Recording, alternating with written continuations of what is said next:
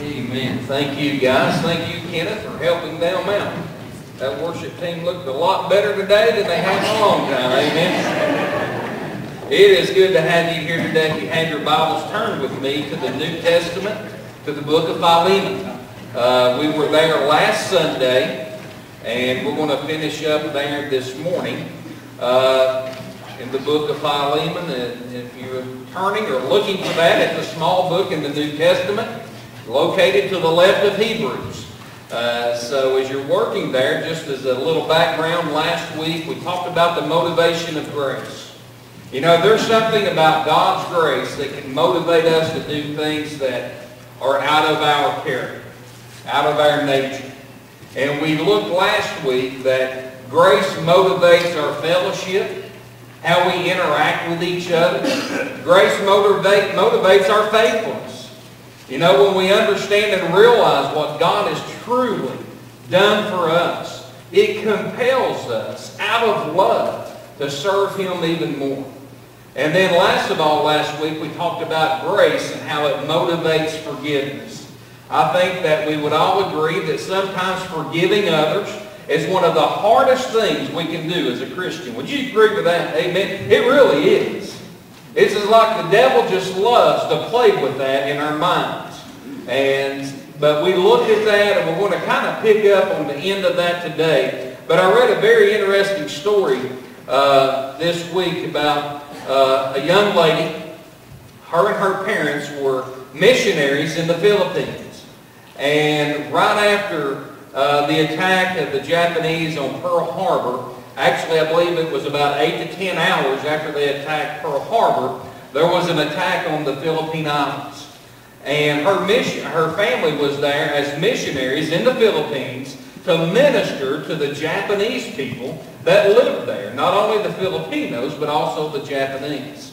And once they heard of what was taking place, it did not say how that they were separated, but the parents had left, and they fled with the family, with their daughter, up into the mountains in a remote region. But during that time, the parents were captured by the Japanese. And it was felt that the parents were spies, according to the Japanese. We're not for sure where the daughter was at that time. We're just assuming she got away, or she was with friends, and they took her somewhere else after the parents had been captured. And then, needless to say, as the parents were tried, they were sentenced to execution, and they were killed. Their daughter learned about her parents' death, and she was filled with anger, hurt, disappointment, but God began to break her heart. She was reminded of her parents' selfless love for the Japanese people. During her prayer time, she became convinced that her parents had forgiven the very ones that God had called them to love and serve, and who also became their executioners. Peggy decided rather than to live with bitterness and hatred, she actually chose to forgive. One of the ministries that God opened up for her is that in one of the islands in the Philippines, it was a POW camp for Japanese prisoners. Here this lady, young lady, maybe 19 or 20, after her parents had been executed, she went every day to minister, to love, and to share about the love of Christ to the Japanese prisoners. Every single day. That's what love and forgiveness can do. That's what grace motivates us to accomplish in our everyday life. With our heads bowed and our eyes closed, I don't know where you're at in your spiritual walk, but I know this. I know that God loves you, and God desires for you to be in an open and obedient relationship with Him. Today, God has great plans for you, a great purpose. Will you allow God to fulfill that purpose in your life? Father, today, we're so thankful for your grace and your love. We ask you, Father, that you will help us to be open and submissive unto your Spirit. Speak to us today through your word. In Christ's name we pray. Amen. As we finish up today, the motivation of grace, we're going to begin in verse 20 of the book of Philemon. And of course, there's no really chapter in the book of Philemon. There's just 25 verses. So we're going to pick up in verse 20, and we're going to see that grace, one of the things that grace does, is that it motivates our character.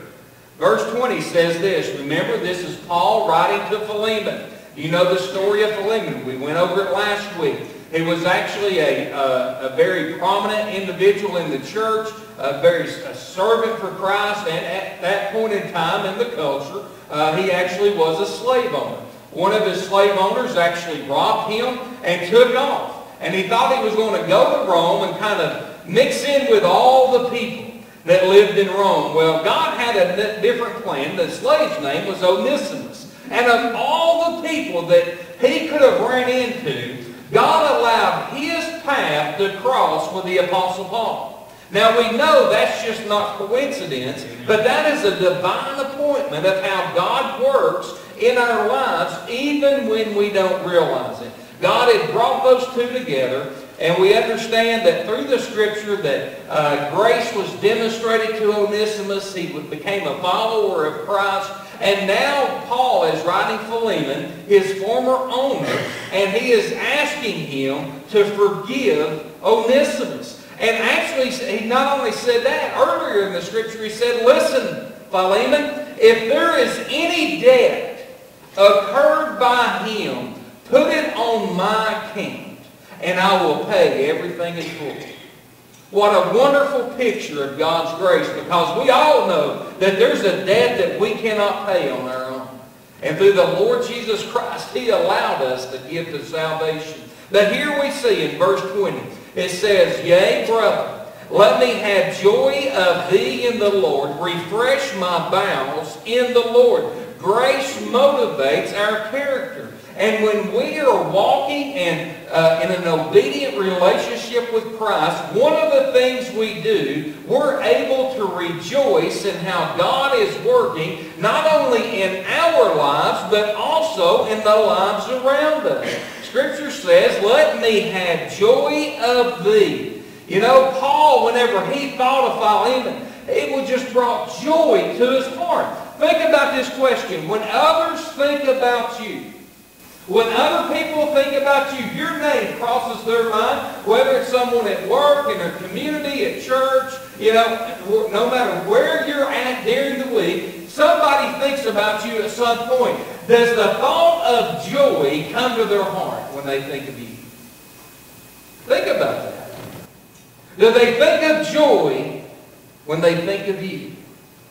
Part of our character is that we are to be able to rejoice in what God has called us to be, but also to rejoice in what God is doing in others. And also, Paul went on to say in verse 20, refresh my bowels in the Lord. Now, if you remember last week, we talked about this. We don't usually use this type of phrasing in our daily language, do we? You know, we've done this last week. Look at your neighbors and say, hey, you know, my bowels are refreshed by seeing you today. That's not what it's talking about. You know, we just don't use that type of language. What it's talking about is our heart is so filled with joy.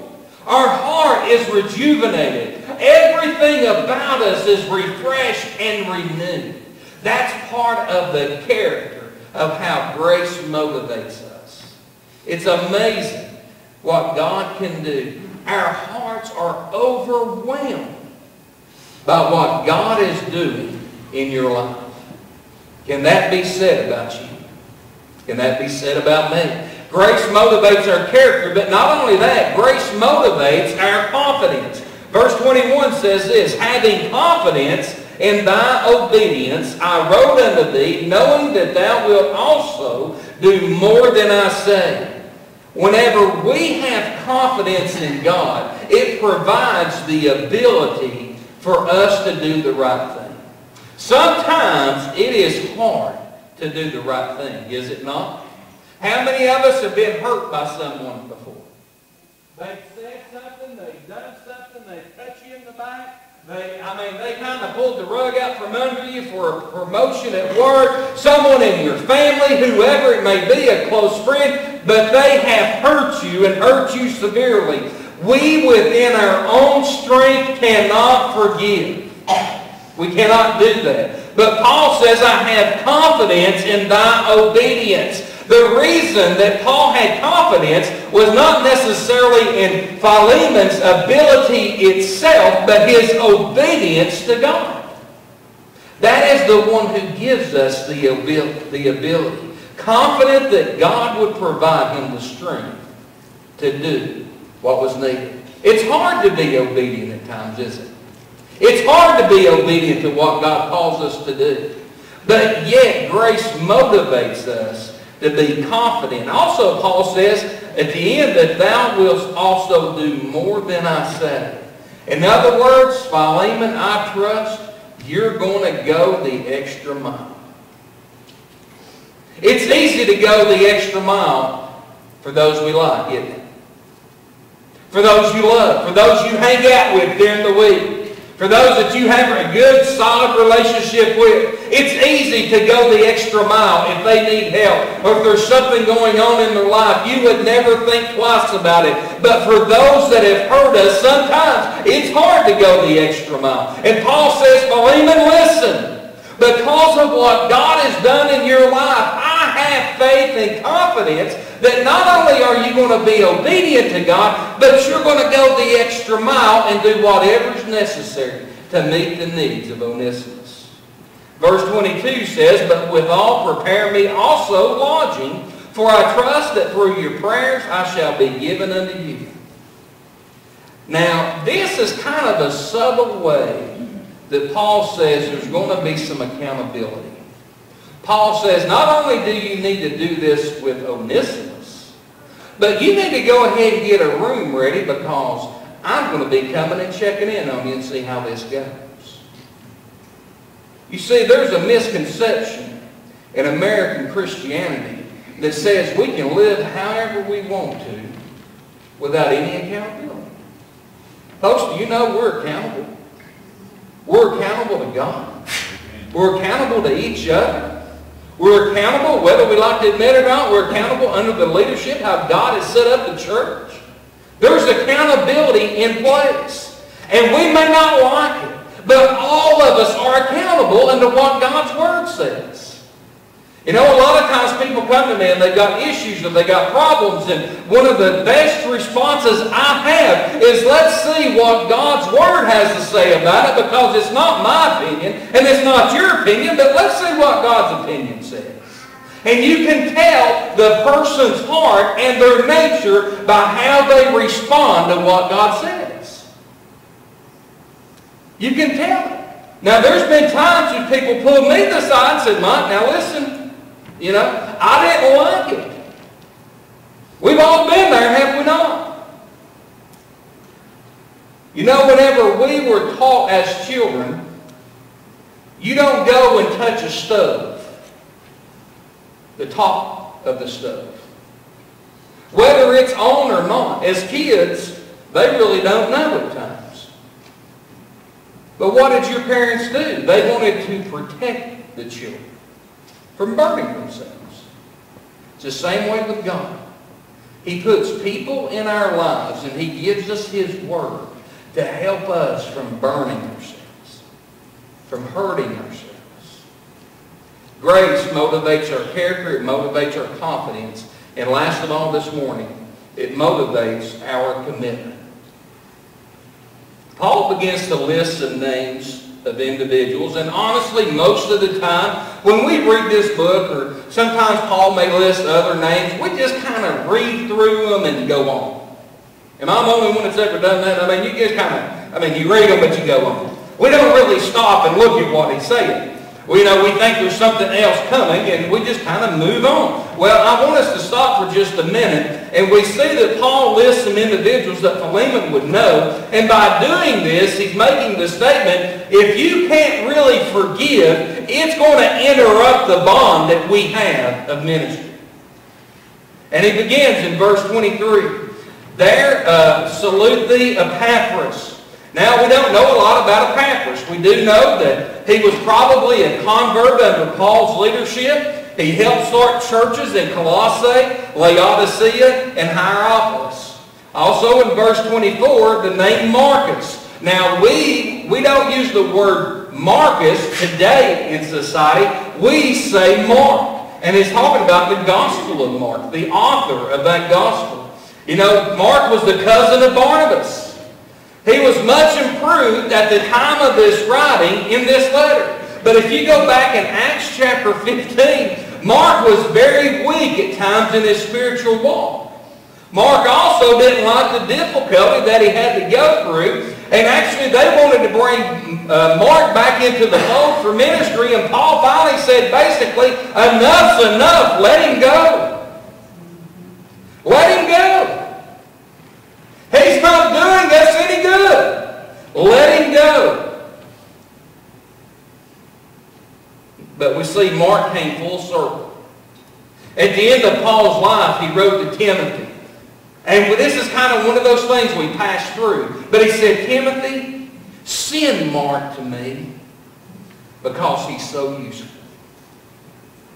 At one time in his life, Mark was not as useful as he could have been, and we can understand that. We've all been there in our Christian lives where we really wasn't of no use to God. I mean, we don't like to say that, but we've been there. We kind of went through the motions of life.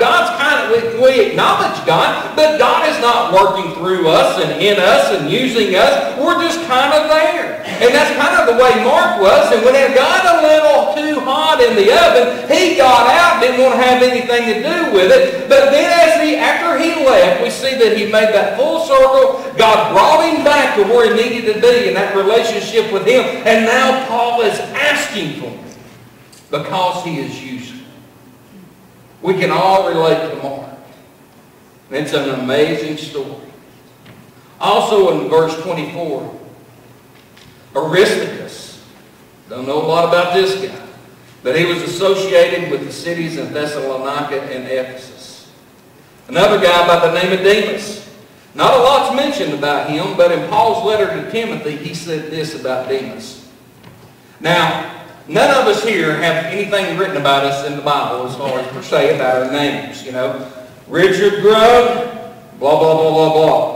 Thomas, blah, blah, blah, blah, blah, blah, blah. Charlie Green, blah, blah, blah, blah, blah, blah, blah. Smurf, blah, blah, blah, blah, blah, blah, blah. You know, none of us have that written down. Well, here was a guy named Demas. There's not a lot written down about him, but how would you like for this to be written about him? In Timothy's letter, Paul said this of Demas. He has forsaken me, having loved this present world.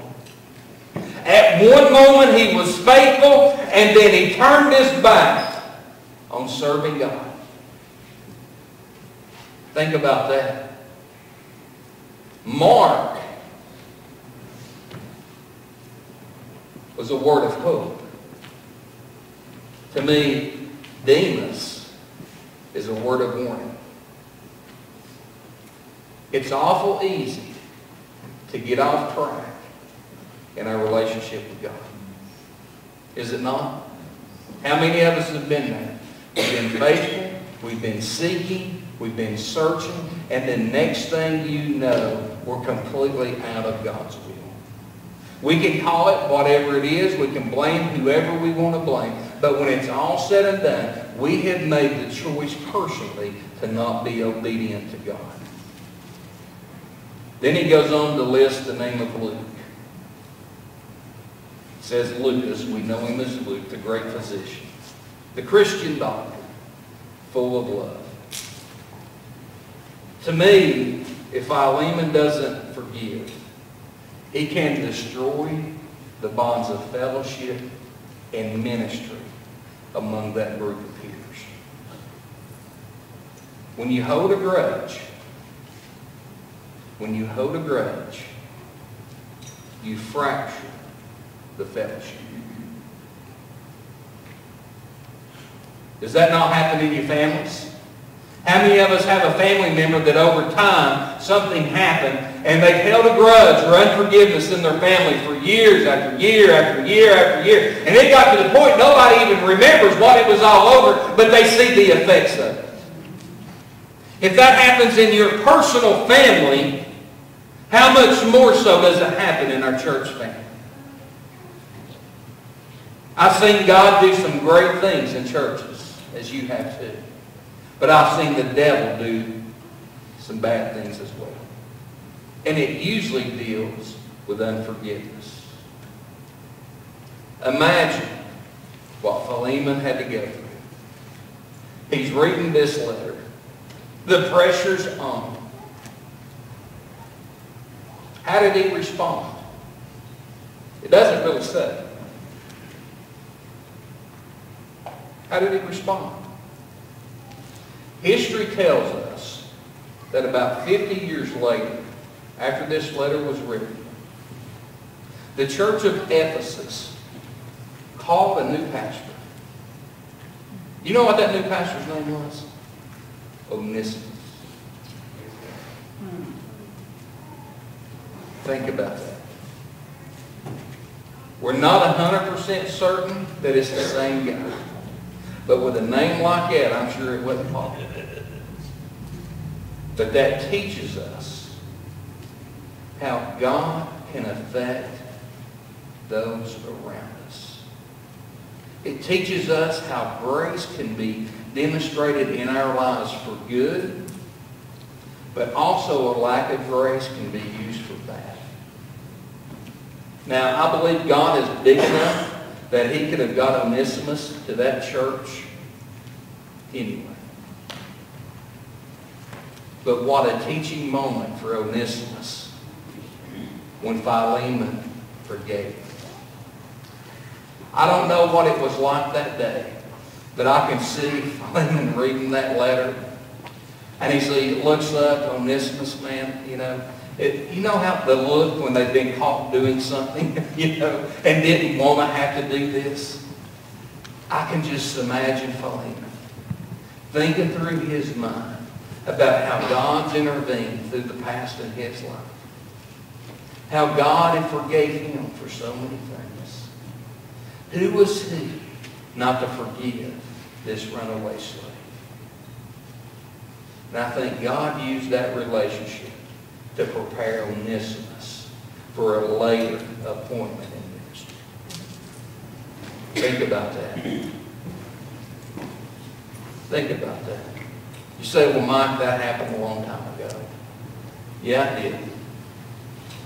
But I'm also reminded of a young lady not too many years ago whose parents were tortured and killed by the very people God had led them to minister to. This precious daughter could have held on to anger and bitterness, and the world would have said, you have every right to. Probably would have been some Christians who would have said, you have every right to. But God says, you don't have a right at all. The only choice you really have is to be obedient to me.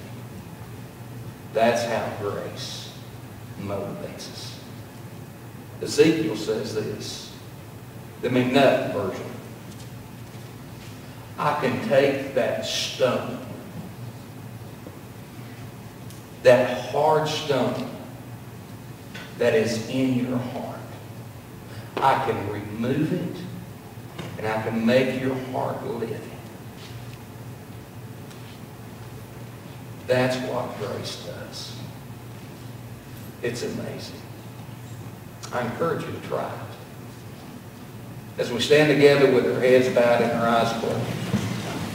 Today, I don't know what God has spoken to you about or what you're struggling with, but I do know this. He's the only one who can help. He's the only one who can provide peace when you're broken. He's the only one who can help you when you're knocked down. Today, are you obedient to the Father?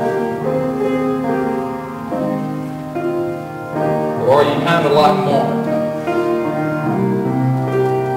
Once you were right on the front lines of doing ministry,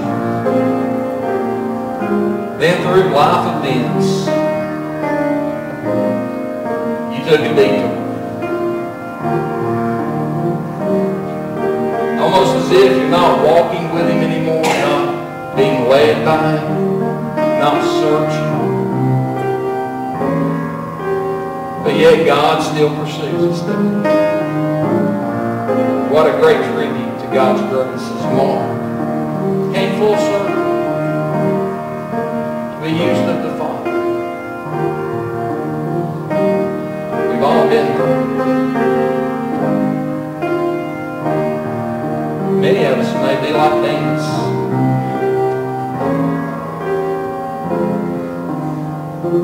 Right there, being obedient. Then we turn our backs on everything. Nowhere in Scripture does it say that Demas came back to be faithful. Today,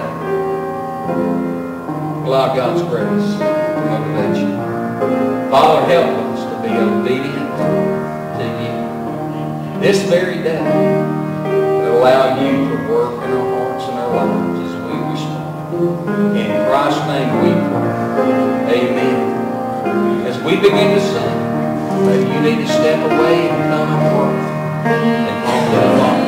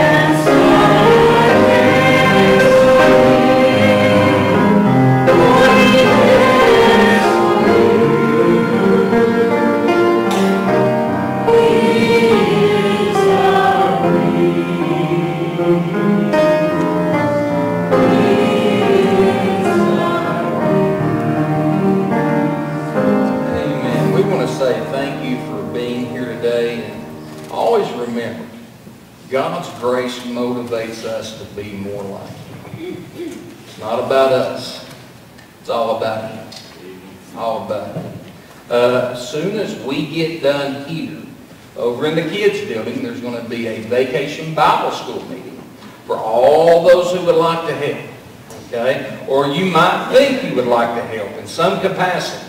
We're going to be meeting over there. Also, next Sunday night, Garland Honeycutt is the Director of Missions for Three Forks Baptist Association over in North Carolina. He's going to be here next Sunday night talking about Scotland and the opportunity that's been presented over there, and also with some churches here to help plant a church in the Scottish Highlands. They have no really Bible voice at the present time in this town.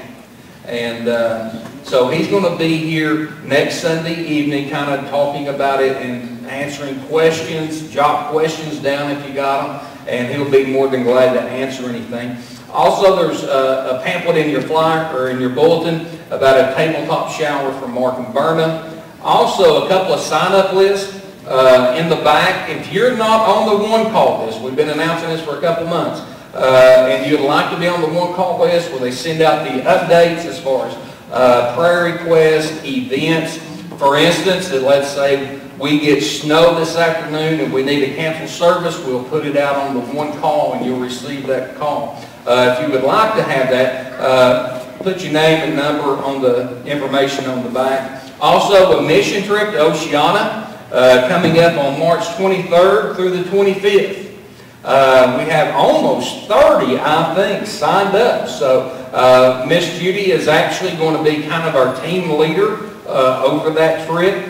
If you have questions about the trip or anything like that, you can see her or ask her about that. We'll mostly leave on a Friday afternoon and then minister there with Jim and Grace on Saturday, spend worship with them on Sunday morning, and then drive back that afternoon on Sunday. Also, for those that have signed up for Experiencing God, remember your classes start this week. So if you got questions, you already should know whose group you're in. If by chance God has been wearing you out, and you've not signed up for Experiencing God, but you know God is dealing with you about it, see me today. I can get you in a group. We've got a few slots open, and I can get you a book so you can get started. But today you need to do that. Let me know. All right. Thank you all for being here today. Hope y'all have a great day. I know everybody's still kind of sick and snotting and fluing and all that. Instead of hugging, elbow bump 75 people as you leave. All right. Thank you and God bless.